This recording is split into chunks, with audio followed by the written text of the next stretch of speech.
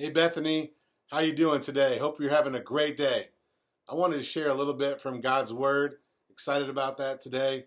And I wanted you guys to read with me from Revelation 19. So if you want to turn your Bibles to Revelation 19, and while you're turning there, I don't know about you, but I've been a little bummed this summer that I haven't been able to see blockbuster movies. I love movies, and some of my favorite movies are movies that have a superstar, have someone a superhero, someone who's just an awesome person. I think about, the Batman movies and the Superman movies and the Spider-Man movies. And I go way back in the day to like Star Wars and Indiana Jones, just amazing movies that were so fun to watch.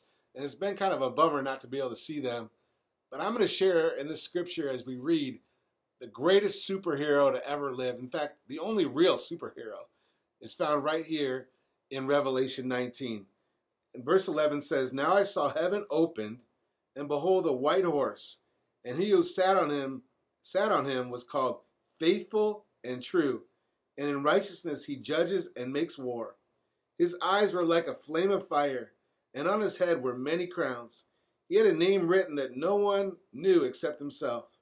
He was clothed with a robe dipped in blood, and his name is called the Word of God. And the armies in heaven, clothed in fine linen, white and clean, followed him on white horses. Now out of his mouth goes a sharp sword, that with it he should strike the nations, and he himself will rule them with an iron rod of iron. He himself treads the winepress of the fierce and the wrath of the Almighty God.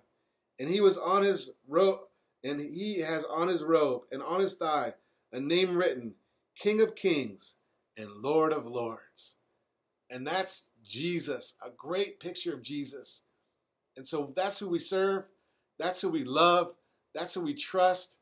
That's who we can believe is with us all the time. The best superhero ever, our Savior, Jesus Christ the Lord. Bethany Church, I love you. Can't wait to see you soon. God bless.